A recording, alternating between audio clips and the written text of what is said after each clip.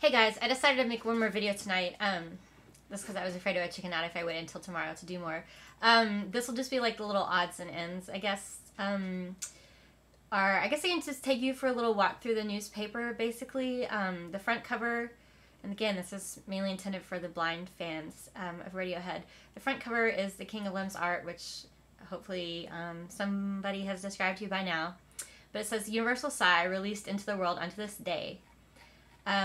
The second page includes those 4 short stories that are in my other video: Frozen, Fairy Dust, Out of It, In It, Out of It, and Haunt, and includes one of Stanley Donwood's Divided Woods pictures, lithographs, drawings.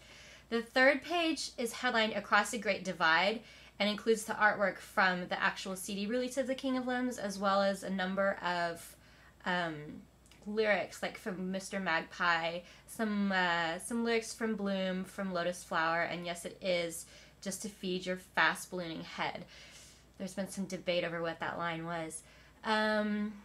Okay, so the fourth page is a short story by Robert McFarlane called Tree Climbing.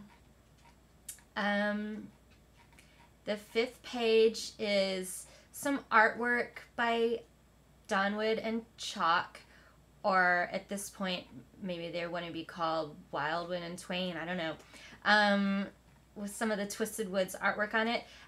The sixth page is some more Donwood and Chalk shenanigans, with the headline Gather Up the Pitiful, being a line from Give Up the Ghost.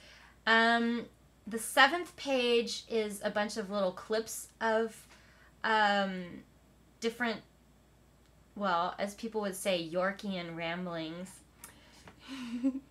The eighth page is a story by Jay Griffiths called Forests of the Mind.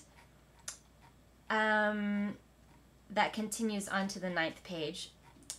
The 10th page is some heavily processed photographs and the word infinity.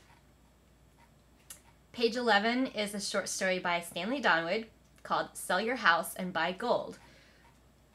And then the back cover, the 12th page, again is Universal Sigh, released into the world on this day. And a creature I call Mr. Pink, to distinguish him from Arbor and Spiky, or whatever the nicknames of the ghosts on the cover of The King of Limbs are. It's this pink creature that's in the shape of arms from the King of Limbs tree. And the message, please do not litter.